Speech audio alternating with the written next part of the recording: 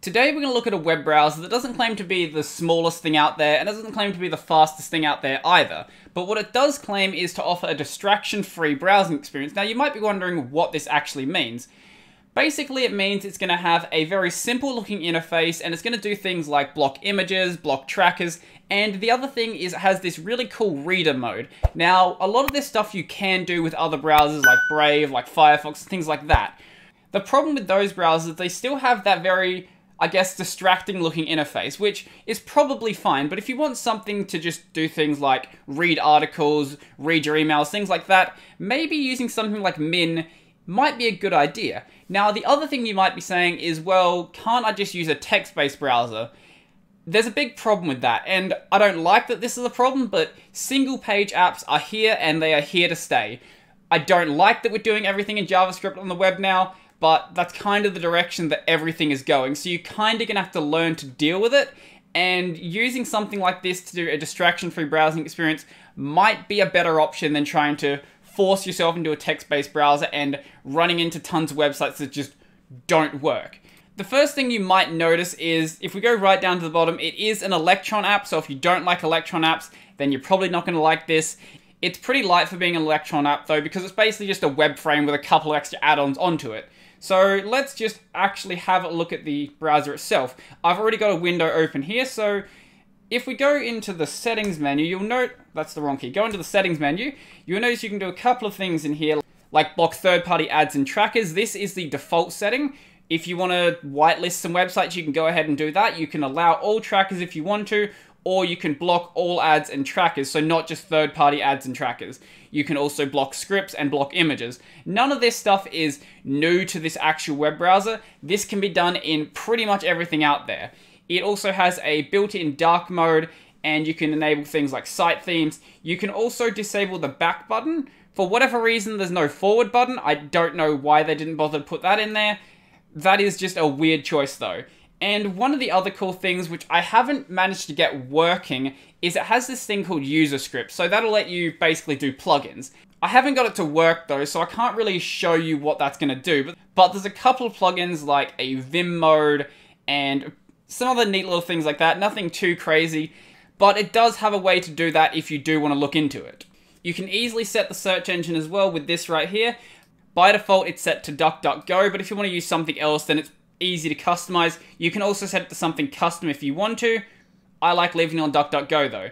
Now, one of the cool things is that because it doesn't have a big plugin framework, you still probably want to use your password manager, and it does have a way to integrate Bitwarden and 1Password. Sadly, there's not things like pass. That would be nice to see as well, especially for the Linux users, but I guess you can work around it by using something like Bitwarden or 1Password. I personally use LastPass. You can say what you want about LastPass. I probably should migrate to something else like Bitwarden. I just haven't done that just yet. And the last thing in the settings menu is the keyboard shortcuts. Pretty much everything is configurable. There's a couple of things like bringing up inspect element that aren't configurable. I'm not really sure why they're not. It seems like a weird choice to leave those out. Maybe that's something that's directly built into Electron though, and there's not a way to customize it. I'm not too sure what the deal is with that. So let's just have a look at how this browser actually works. So I'll just open up a new tab, and let's say we just wanted to look at an article like, I don't know, something I've already got in here. Let's look at this one right here. So 20 must-have apps for Ubuntu. Now, as you can see, it's opened it up in a special reader mode. So we can go back to the actual article, and you can see what it looks like this. This is a pretty distracting looking website. You have a bunch of popular articles on the side. The layout is distracting. You've got all these buttons here. It's just not a nice website to read. So if you switch it over to the reader mode though, as you can see, it's gotten rid of all of those distractions. We've still got the nav bar up here, and then the rest of the stuff in here is just the article. So we can scroll all the way down, and you can see all of the, basically all the stuff that's going on with this article. Nothing too special. It's a, oh my god, Ubuntu article, so say what you want about that website. And it's even gotten rid of the comment section, so we can't see that anymore either. If you did want to interact with the comment section for whatever reason, you'd have to actually go back to the main view. And this is one of the cool things that this web browser does. So even though it's not the quickest thing or the smallest thing out there, this reader mode, I would say, is a really killer feature. I do have a slight issue with the reader mode though, and that is that it seems to be a little bit inconsistent. So what I mean by this is, originally I tried DuckDuckGo, and I could set it into reader mode, which doesn't really make sense, it's not actually an article. And then I tried it again, and I couldn't. Then I also tried Reddit, so it doesn't really matter what the article was. I tried a Reddit post, I couldn't read it, then I went back to it, and I could read it that time. No updates happened. I don't know what happened with the browser, it just suddenly started working the way it should be.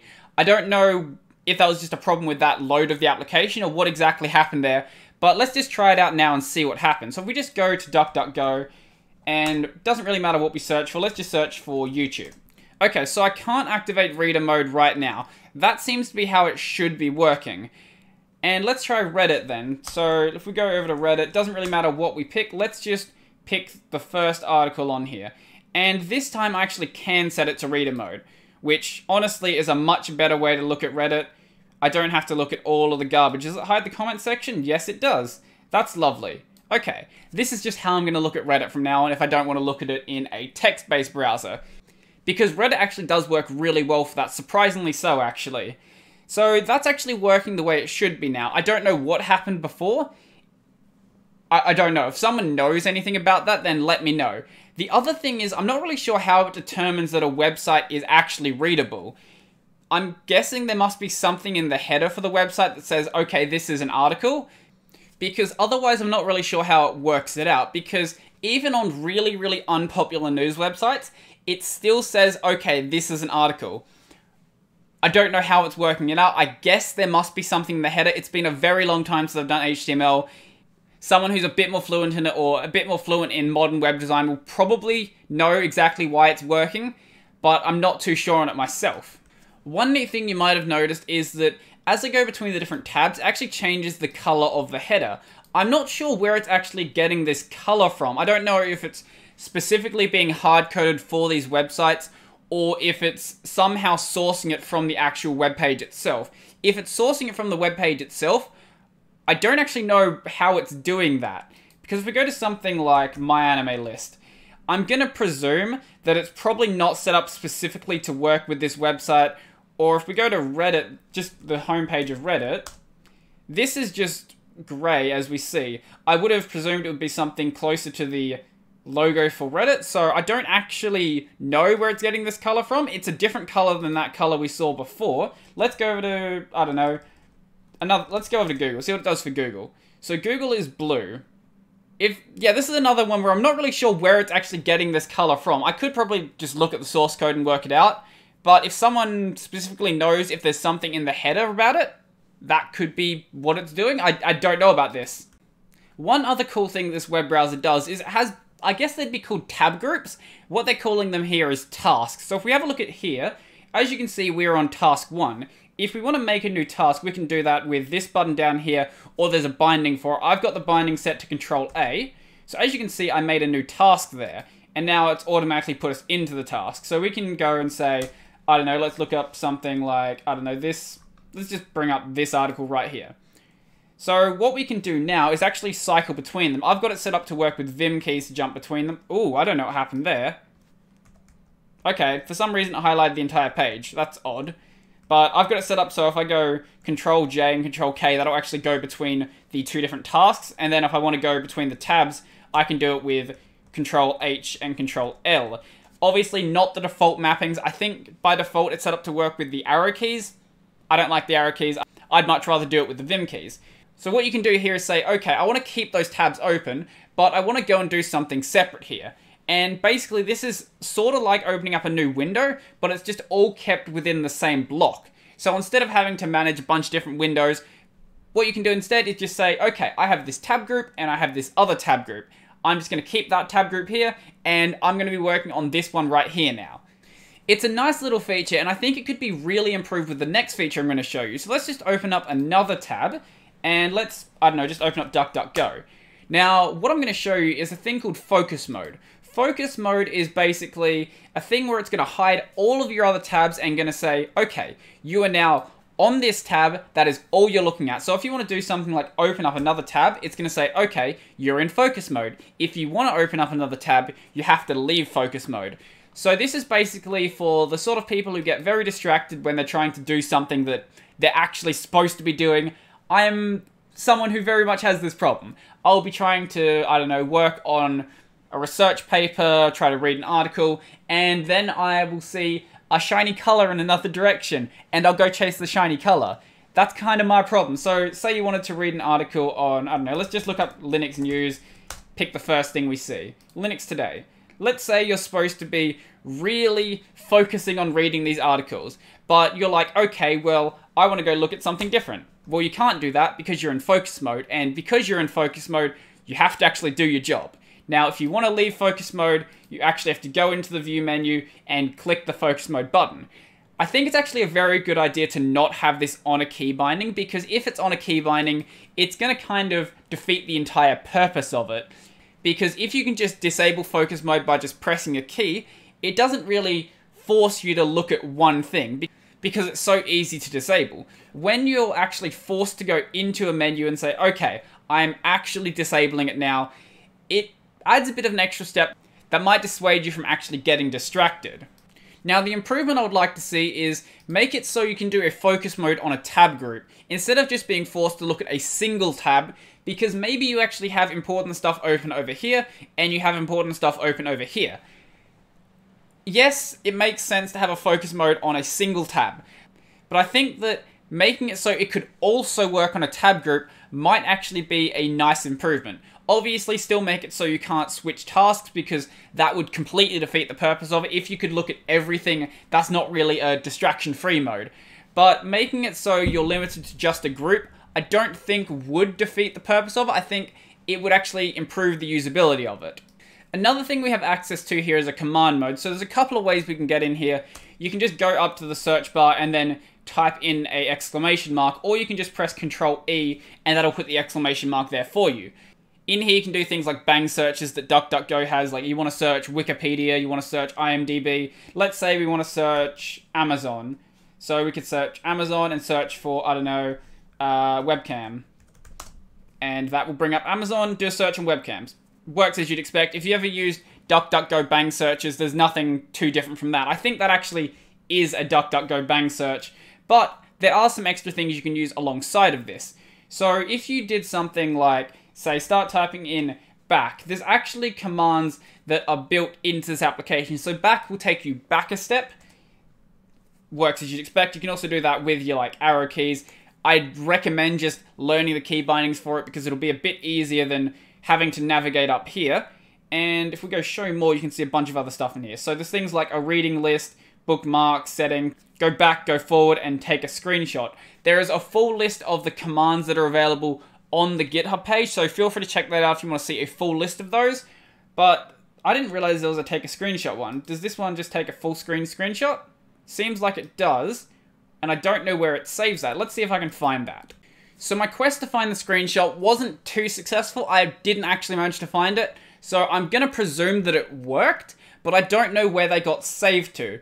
The documentation for Min also didn't seem too helpful in that regard either. Now, the reason I brought up command mode wasn't to show you that though. The reason I brought it up though was to show you the reading list. Now, the reading list actually is really cool. So if we look in here, this is all of the articles that I've read. Now, as you can see up the top here, it shows a DuckDuckGo search. This was the page that I brought open that I could set DuckDuckGo to a reading mode. Now, as we look in here, it's still in reader mode, but if I quit out of it, I can't get back into it. So I don't know what the actual cause of that was. I presume that if I set DuckDuckGo to always open up in reader mode from that actual page, it would just always open up in reader mode. Let's see what actually happens if we do that. So always open articles from this site in reader mode, okay. And if we just go to DuckDuckGo now, YouTube, is that going to do it? No, that didn't do it, okay. Huh. That's bizarre. I don't know why this page specifically will open up in reader mode, and clearly this is a debug mode because this shouldn't be getting shown to me, so I'm not sure what's going on with that. That's a little weird. Generally, you can't get into reader mode on DuckDuckGo though, so I just had some weird bug that happened, I guess, that enabled, I guess, a debug mode? I don't know how that happened.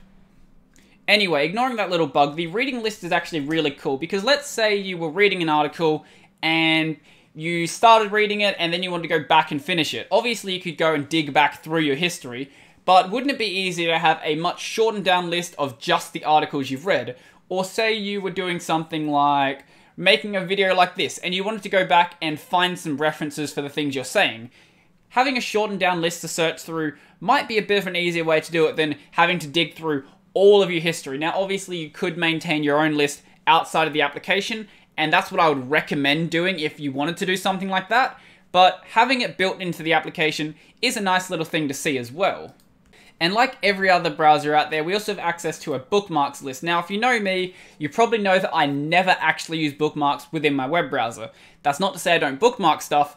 I just have them external to my web browser, so I can do things like, say, migrate from Brave to Firefox and not need to move a single bookmark. All I need to do is change my browser variable, and it just worked perfectly fine. If I wanted to migrate permanently to Min, I could do the exact same thing, and there would be no trouble whatsoever there. But if you are someone who does like to have their bookmarks actually in their web browser, then you can import a bookmarks HTML file. I presume this is in the format that things like Firefox and Chrome use. I know there is some issues actually migrating bookmarks from Firefox to Chrome, and obviously from Chrome to Firefox. I don't know what the experience is like here, so you may lose some bookmarks. I don't know if this supports bookmark folders. If it doesn't, that could be a problem. If it does, it could be less of a problem. Once again though, I don't know how well it works because I haven't tested it. And also, like every other web browser under the sun, we also have access to private tabs. Now, I don't typically use private tabs, but they are here for you to use if you do want to use them. So I'm probably not going to use this as my main web browser. I really like Brave. I'm probably going to stick with Brave for the foreseeable future. But there is one use case where I do see this actually being useful. So let's go actually have a look at that.